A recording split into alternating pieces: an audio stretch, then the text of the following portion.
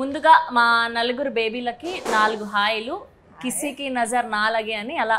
అమ్మా అసలు ఎక్కడ చూసినా మీరే, కొత్తగా థ్రెడ్స్ ఓపెన్ అయింది అందులో మీరే, మొత్తం ఎవ్రీవేర్ సోషల్ మీడియా. అందుకనే దిష్టి తీసాను, నలుగురికి దిష్టి తగలలేదు. సరిగ్గా విరగలేదు, ఇంకొకసారి అసలుగా విరగదు.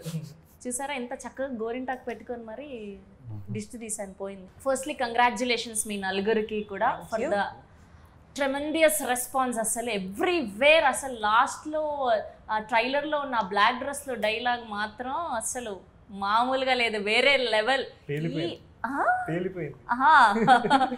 వాళ్ళ కూడా పనికిరాదు అసలు. ఎవ్వరు చూడు ఆ ఒక్క బిట్ మామూలుగా లేదు.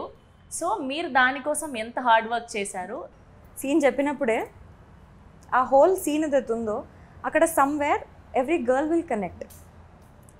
సో అట్లా నేను కూడా కనెక్ట్ అయినా.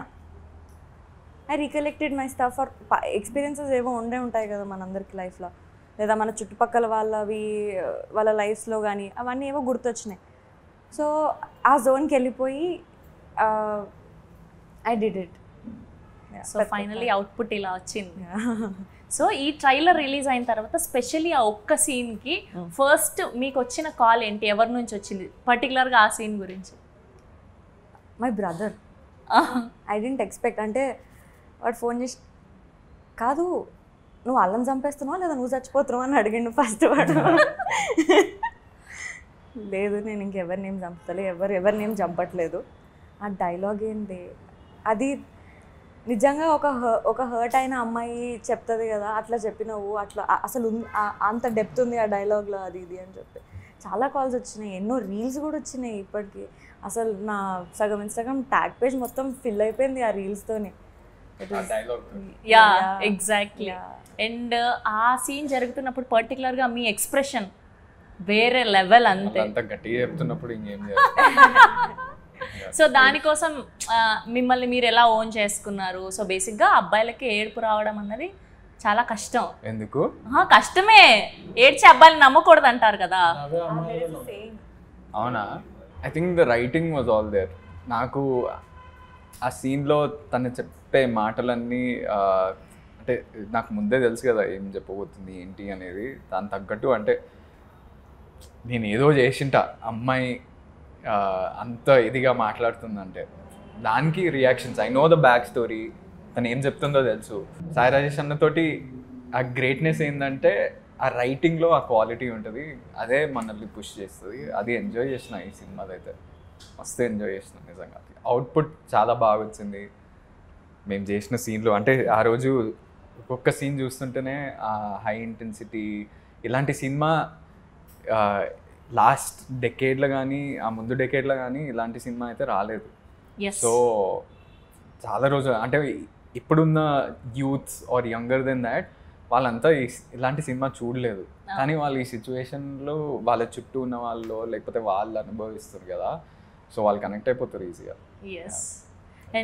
అయితే టీజర్ అయిన తర్వాత అరే ఎక్స్పెక్టేషన్స్ ఎలా ఉన్నాయా అని వచ్చిన డౌట్ ఉండే. బట్ మొన్న ట్రైలర్ కి వచ్చిన రెస్పాన్స్ అయితే ఓకే ఇప్పుడు క్లియర్ అయిపోయింది అన్నమాట. Yeah exactly. టీజర్ లో చూసినప్పుడు మీ బిట్ కొంచెమే ఉన్నింది ఫస్ట్. సో దాని తర్వాత పాటలు రిలీజ్ అయినప్పుడు ఒక్కొక్క పాట రిలీజ్ అయినప్పుడు కూడా జనాల ఎక్స్పెక్టేషన్స్ ఎలా ఉన్నాయో అర్థం కాలేదు. ట్రైలర్ కి ఫుల్ క్లారిటీ వచ్చేసి. సో బేసిక్ గా ఒక్కసారి హెయిర్ కలర్ వేసుకున్న తర్వాత మనకు అర్థమైపోద్ది జీవితంలో మళ్ళీ ఎప్పుడు హెయిర్ కలర్ వేసుకోద్దురా బాబు మొత్తం అడగలేదు. పెద్ద పాయింట్. వద్దురు బాబు ఇంకొకసారి వేసుకోకూడదు, మన న్యాచురల్ హెయిరే బెస్ట్ అని. అలాంటిది ఈ సినిమా కోసం ఒకసారి హెయిర్ కలర్ మార్చాక మళ్ళీ వెళ్ళి ఇంకొక సినిమా చేసి దానికోసం మార్చి మళ్ళీ సేమ్ కంటిన్యూటీ దీనికి వచ్చి మళ్ళీ మార్చుకొని తెలిసేయాలా బ్యాక్ ఎండ్ నుంచి. అది చూడడానికి జనాలకి స్క్రీన్ లో ఒకేసారి చూస్తారు కాబట్టి ఏం అనుకోరు, కానీ it's a struggle to be honest. ఏమైందంటే నేను బేబీ అయిపోయిన తర్వాతే వేరే దానికి వెళ్దామని అలా ప్లాన్ చేసుకున్నాను. బట్ ఏమైందంటే సెట్ వల్ల వాటి వల్ల కొంచెం డిలే అవుతూ వచ్చింది. సో ఇలా చిన్న చిన్నవి చాలా కష్టపడతాం బేసిక్ గా, అదంతా కనిపించదు. But we know the struggle. అంటే చిన్న చిన్న వాటి కోసం మనం ఎంత ఇది చేస్తాం. ఇప్పుడు ఒక క్యారెక్టర్ రాసుకున్నప్పుడు ఈ డీటెయిల్స్ వల్లే మనం ఇంకా ఇన్వాల్వ్ అవుతాం ఎక్కువ. నాకు ఎప్పుడైతే ఈయన సాయిరాజేష్ గారు ఇంకొకటి ఏంటంటే ఒక క్యారెక్టర్ ఊహించుకున్నప్పుడు నా గెటప్కి అయితే ఒక 2-3 సార్లు సెలూన్ చుట్టూ తిరుగుతున్నాం అనమాట. అంటే వస్తుందా, ఆ లుక్ వస్తుందా ఏంటి ఏదో అంటారనమాట. ఇక్కడ కర్ల్ లేదు ఇలా కాదు కదా విరాజ్ మనం అనుకుంది. నాకు అర్థం కాదు. పిలుస్తాను మా వాడిని, హెయిర్ స్టైలిస్ట్ని, వాడేదో ఇలా అంటాడు, ఇంకా లేదంటాడు. ఇంకోసారి ఆడేదో చేస్తాడు, ఓకే అంటాడు. నాకేం అర్థం కాదు. బట్ అంటే స్క్రీన్ పైన అనుకుంది అస్సలు కాంప్రమైజ్ అవ్వరు అనమాట. Maybe that's what work. All three of us went through that. Yeah, exactly. And coming to SKN garu, our favorite producer. Our favorite.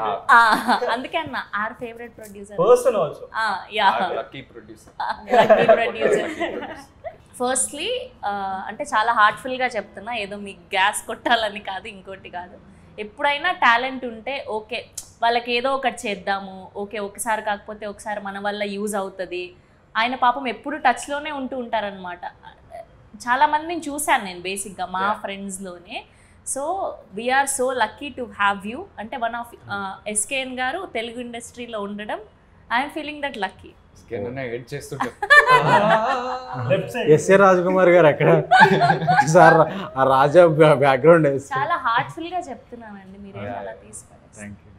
అదే ఇలా పెద్ద పదాలు వింటాం, నాకు తీసుకోవడం చాలా కష్టంగా ఉంటుంది. అంటే నిజంగా మీరు చెప్పినట్టు మా మీద బేసిక్లీ నాకు విరాజ్కి థియేట్రికల్ హిట్స్ లేవు, తనేమో డెబ్యూ.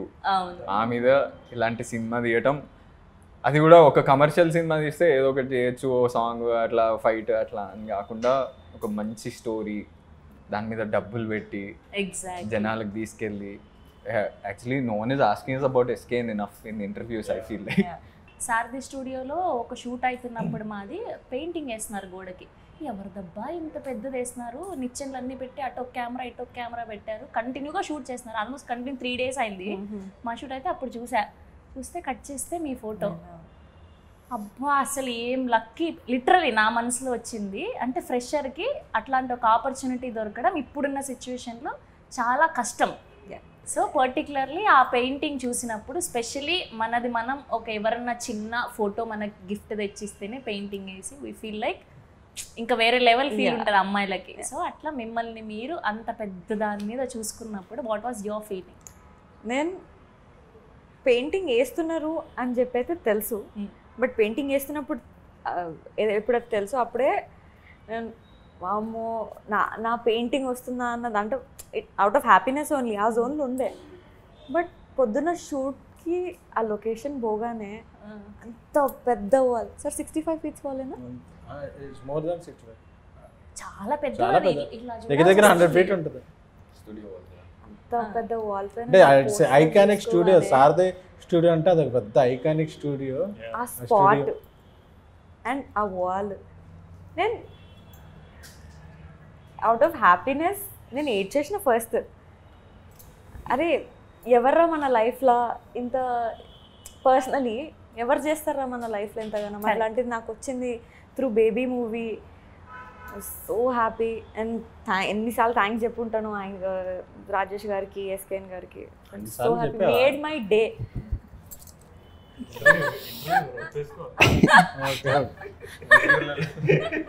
చెప్దాం అనుకుని ఉంటుంది.